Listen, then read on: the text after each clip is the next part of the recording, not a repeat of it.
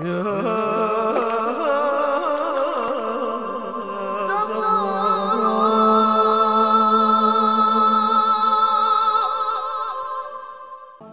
نستنكر وبأشد العبارات هذه الجريمة الشنعاء التي وقعت اليوم في الكويت بحق الأبرياء المصلين الصائمين في هذا الشهر الفضيل، في هذا اليوم الفضيل، في يوم الجمعة من شهر رمضان.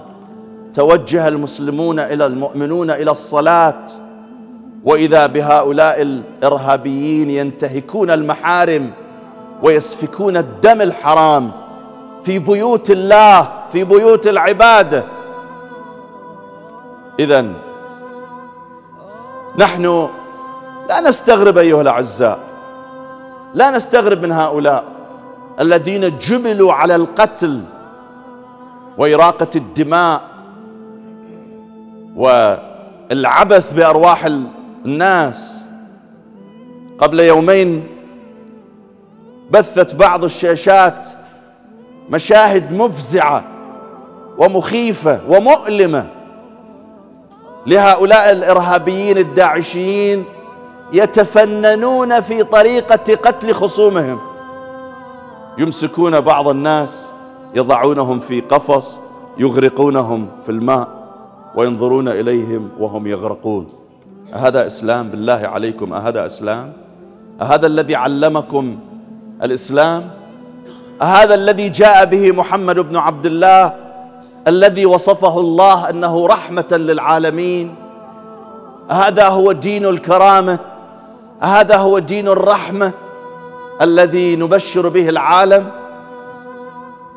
شيء مؤلم والله، شيء مؤلم أن يقوم هؤلاء المجرمون بارتكاب الجرائم جهارا عيانا في وضح النهار، وكل ذلك باسم الإسلام، وهناك من يصفق لهم. إلى أرواح الشهداء الذين استشهدوا هذا اليوم في مسجد الإمام الصادق، نسأل الله سبحانه وتعالى أن يتغمد أرواحهم بواسع رحمته، وأن يسكنهم فسيح جنته، وأن يلهم أهليهم وذويهم الصبر والسلوان. ونقرأ الفاتحة عن أرواح الشهداء. بسم الله.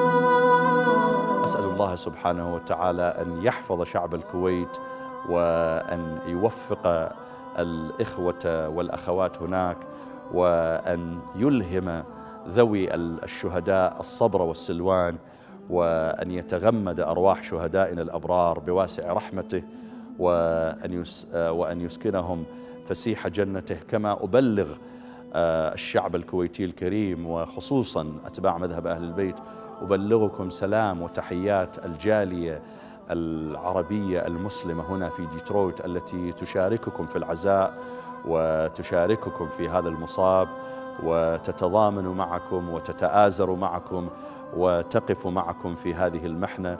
أسأل الله سبحانه وتعالى أن يوفقكم لما يحب ويرضى، والسلام عليكم ورحمة الله وبركاته.